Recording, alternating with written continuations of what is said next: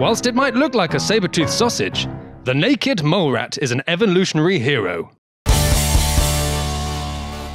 Totally hairless, it's actually more closely related to the guinea pig than either a mole or a rat. Found in East Africa, they live in tunnels 2 meters underground, in colonies of up to 300.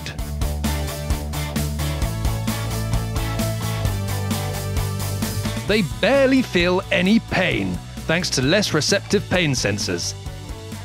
Possibly an evolutionary response to living in such crowded, uncomfortable colonies. They can survive up to 18 minutes without oxygen by effectively becoming plants.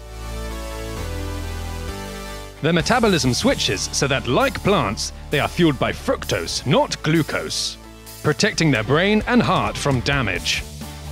Known to live up to 30 years, naked mole rats are almost completely resistant to cancer, all thanks to their ability to produce a type of sugar that prevents their cells from overcrowding, which is how tumors form.